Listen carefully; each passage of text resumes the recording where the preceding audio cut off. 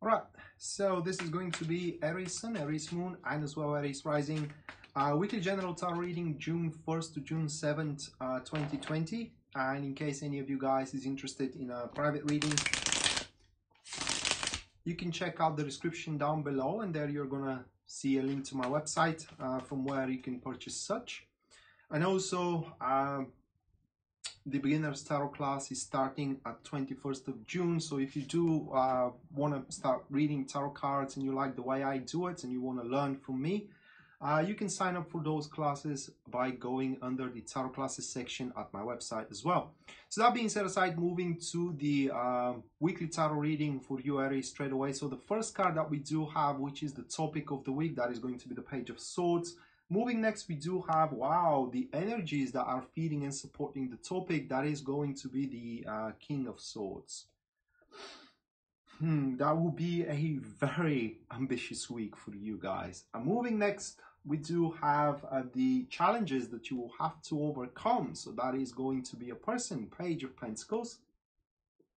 Moving next, we do have the gifts and the blessings that you get to enjoy. That is going to be the Ten of Pentacles, followed by the impression that you're going to leave into the people around. That is going to be the High Priestess. And the last one is the guidance that Tarot is offering. We do have the Fool card. Wow, all right. So, well, through the energies of the King of Swords, what happens this week, it is that those energies are going to make you to do a very careful analysis of your current situation and status in terms of career and in terms of relationship. Now the question though is why? Well, it is because you have to touch the subject with a silk gloves, if you know what I mean. So you have to be extremely careful how you tackle with the challenges, or with the how can I say, with the activities themselves.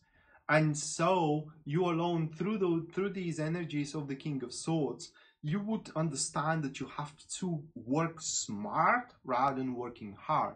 And also what you're going to see, it is that there is a very potent way through to exert your own will into the ongoing enterprises, either career-wise or either relationship-wise.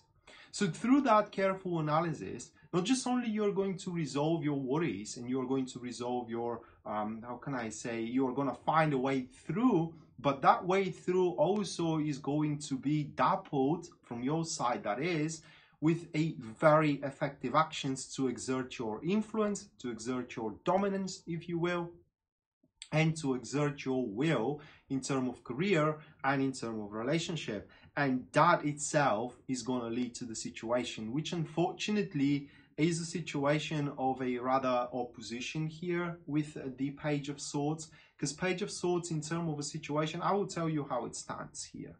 So I will start from afar. With the Page of Swords, this analysis that you're going to exert over your enterprises are going to make you to adopt a, first of all, very sharp point of view, and then after that, very unique and independent point of view. And under a sharp point of view, I mean that you no longer are going to be deceived by fallacies and by fictions, but you are going to be able to recognize the facts as the facts are. And thus, you will be able to act accordingly to the situation itself. Now, that is not going to be of liking of some people around, you know. Probably up until now, you have been on a leash, you know, and you have been led by your nose. Well, that's not going to be the case any longer, because you are going to break those chains, I'm sorry. And those who held the chains are not going to be happy of that fact. So you have to prepare yourself for wrangles, disputes, controversy, opposition, and so on and so forth. And that itself is going to make you to do, or to commit, if you will, a purge. To purge the noxious and negative influence from your life. And as we are speaking about noxious and negative influence, we do have the Page of Pentacles here, which is the challenge itself. And that is, by all means, somebody that you both in generally are probably a good friends, you know, and you're getting along very well when it comes to just the casual relationships. But when it comes to working together, that person is only holding you down, because in a challenging position, the Page of Pentacles is infamous about their slow approach, about their cautious, and about, you know, their it's I don't know how to say it. It is almost like I do apologize about the expression here, but I can't find a better word. Retarded and nerdish behavior toward the job or toward the enterprise itself. And so you are going to understand that with that person, if it is something to be achieved and accomplished, it will happen 10 years from now, while you are by yourself, and through the new effective measures that you just came up with, you know, can be accomplished for, say, a couple of weeks or maybe half a year, but it's going to be definitely much faster than if you allow the page to take place in. So the page is somebody that otherwise it's a nice person, you know, but it's just they do not compete. They're not very well comparable with the job at hand. And the challenge is going to be pretty much to cut them loose. So moving next, we do have the gifts and the blessings, and that will be the gift and the blessing of the Ten of Pentacles. So that is related to the page. First of all, liberation. You will no longer gonna have the dependency of going or to carrying on the Page of Pentacles on your back, okay, and that will leave a room for a better investment. And better investments in terms of time, money, love, if you will, emotions, performance, and etc., etc. It is what you're going to be able to establish. And through that, those who are to assess you up until now, say your current wife or husband, say, you know, your boss, are going to start regaining trust in you. That's probably their trust in you beforehand wavered, and that was all because of that person that was holding you back. Moving next, we do have the impression that you're going to leave into the people around. That will be the impression of the High Priestess. So people are going to see you pretty much settled for your goal, that you do very well understand and know, you know, what it's going to take, how needs to be accomplished. And in generally, you know what you should develop as a peripheral means and peripheral, not strategies, but circumstances.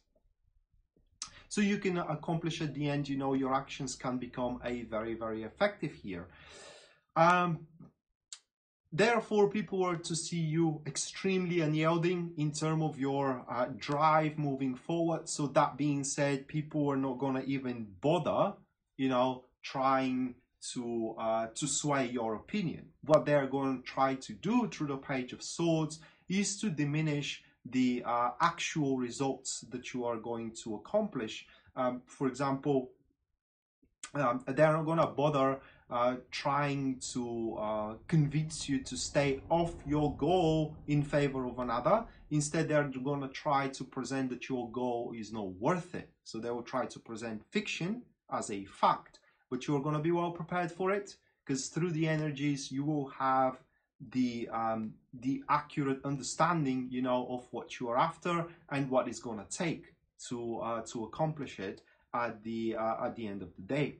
And lastly, here with the High Priestess, people are to see you very patient, that you are willing, that it will take for as long as it needs to take, okay, and that you are completely fine with it. So they can't apply the strategy to starve you out. That is something that, you know, medieval warlords were doing when they are sieging a fortress, right? They are starving out the fortress. So people are going to see that you aren't going to abandon your goal regardless of how much time is going to take.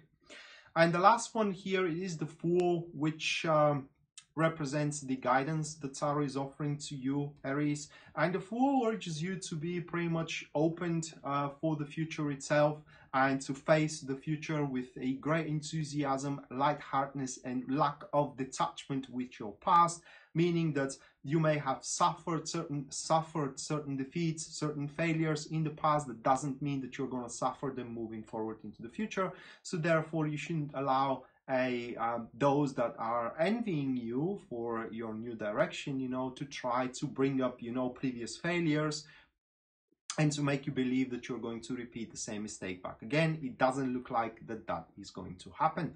So that being said, this was your weekly general tarot reading, Aries, for a June 1st to June 7, 2020. Hopefully you enjoyed it and you liked it. And once again, if you're interested in a private reading, you can check out the description down below, and there you're going to find a link to my website from where you can purchase such. And as well, my tarot classes are starting on 21st of June.